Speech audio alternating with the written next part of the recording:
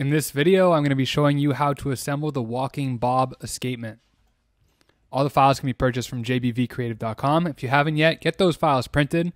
You will need some additional parts. The full parts list is included in the download package, and you will need a hammer and a screwdriver to assemble this thing.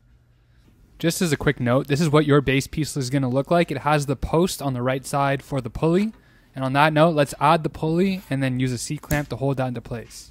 Now we're going to start adding some bearings to the parts. So press the bearings in a little bit and use your hammer to hammer them in. You don't have to hammer them too hard. Just a light tap will get them in there. Add another bearing to the bottom hole on the trigger. And one bearing into the center of the base. And then one bearing into the pendulum. Using an M4 by 12 millimeter screw that goes in through this hole. And that will screw into the pendulum extension for the base. Don't screw it in all the way. Grab your other screw, screw that one in. You can screw that in all the way and then go back to the first screw and tighten it till it's tight. Next, with another M4 by 12 millimeter screw that goes in through one of the holes in the escapement wheel, grab your spool, and with the thick side facing the escapement wheel, you can screw that all the way in. And then add the other two screws, screw those all the way in as well. Next, grab your string, tie a knot on the end of the string. Take the unknotted side and slide it through the hole in the spool. Push it all the way through and then pull it, make sure that the knot doesn't come out. You can wrap the string around the spool just so it's out of the way.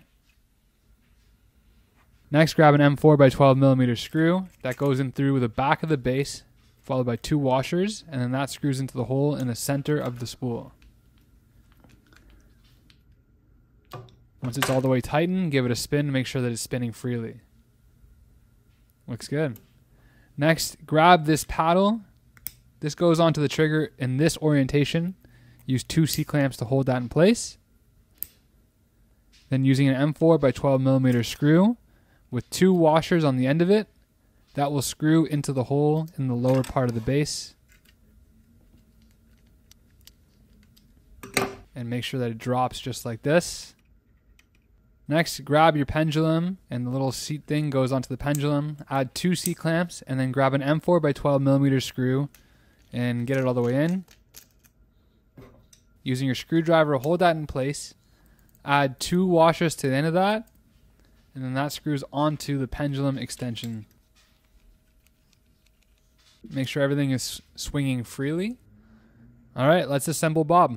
Start with an M4 by 12 millimeter screw that goes through one of the spacers and that screws into the hole in the side of bob.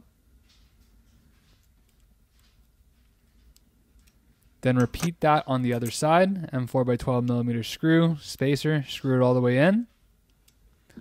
The neck just press fits into the hole in the top of bob's body. Push it all the way down and then do the same thing with the head on the top of the neck. Bob is now ready to work. Grab your fillable weight and fill it with some weight. Anything goes here, just stuff that's heavy enough to give it a little bit of mass. Could be extra hardware, ball bearings, extra bearings, and cap the end of it off. Tie the free end of the string through the top hole in the fillable weight and then knot it so it's secure. Next, we're going to assemble the pendulum. So let's start with the adjuster piece that screws onto the end of the fully threaded rod. Drop the weight on and then an adapter piece on the other end of that. Add the extension piece and then screw the other adapter on top of that. And then screw it onto the escapement and we're ready to go to the wall. Line up your wall mounting guide in whatever position that you want and make sure that it's perfectly straight using a level. Then mark the holes with a pen or a marker. Using whichever wall mounting method that you want, screw the wall anchors into the wall. Here I just have pre-drilled holes and I'm screwing directly into the drywall and it's strong enough to hold the escapement up. Make sure that the wall anchors are super tight and then screw the wall posts directly onto the anchors.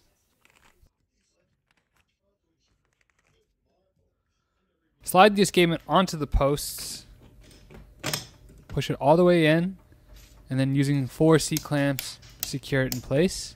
Pop bob onto this rung and then give the pendulum a swing and it should be working.